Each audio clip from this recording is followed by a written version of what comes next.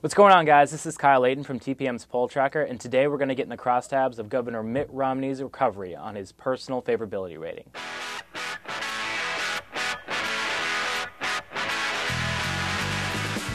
Three months ago, Governor Mitt Romney had a problem.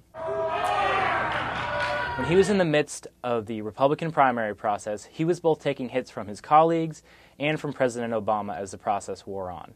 Polls showed that Americans simply did not like him. According to numbers from ABC News and the Washington Post, Governor Romney hit a historic low on personal favorability when it came to a major party candidate. But all that's changed over the last couple weeks. Since Governor Romney has become the nominee of the party, he's been able to come back strongly, back from the depths of the damaging GOP primary to a near positive rating. Now, as you can see here, the history is very clear. Romney's favorabilities ran about even before the primary process got started. He became more unpopular as the process dragged on, but then the numbers picked up when it became clear that he'd be the nominee.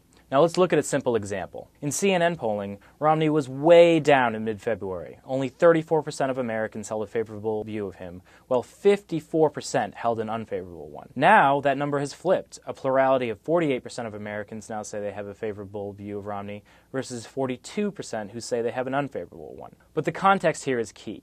This was always likely to happen because Republicans are almost universally opposed to President Obama, and they were going to rally around their nominee. The key in the CNN numbers is independent voters.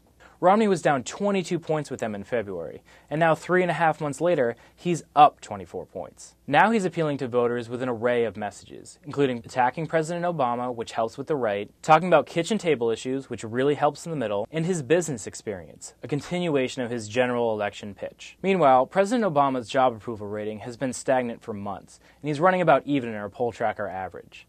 Now, the Romney revival isn't the best news in the world for President Obama's campaign.